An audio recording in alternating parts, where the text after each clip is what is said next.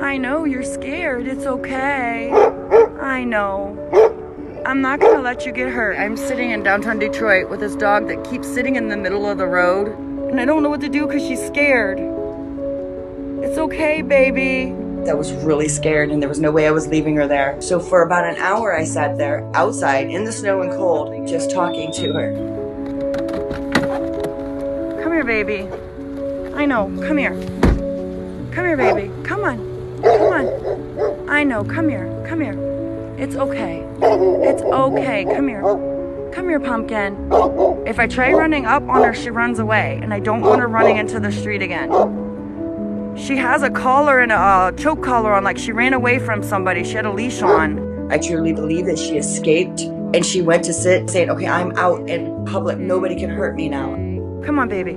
Please come. She's literally shaking, and I don't know what to do, and I can't make her come to me. I have no treats.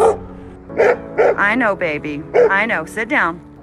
I'm not gonna hurt you. Yeah, her hair's standing up a little bit now. She's getting scareder. There was 3 of us out there for a long time trying to gain her attention and her trust.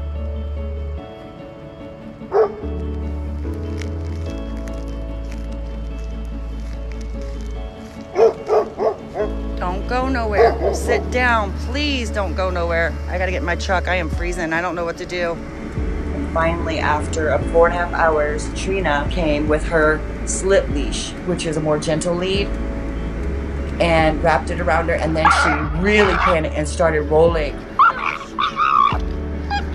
And she got herself kind of caught up in the lead.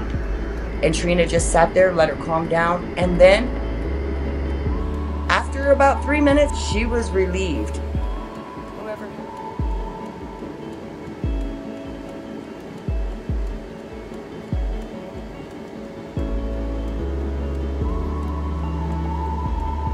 See? Good girl. Oh, finally, yay. Oh, amen, yay. Kelly actually transported Cardi to me, and I thought it was just going to be a fostering situation, but just about the second that they closed the door, Cardi's dad looked at me and said, nope, she's my puppy. They were cuddling the first night. Yeah, I laid on the floor with her for like 6 hours. Oh yeah, they have a very special bond. Very, very special.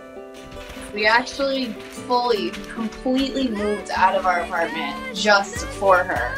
We were like, there's no sense in rescuing a dog if you can't give her the life that she deserves. She did that first lap around the house and like really looked around. And I mean, the paper was still on the floor. Her joy, her excitement, I feel like she really knew that that was her. She's really come out of her shell, and she's always ready to try something new. Even if she's kind of scared, nothing can stop her.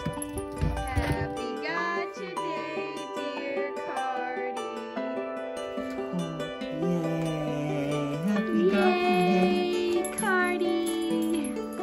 Like, comment, and subscribe.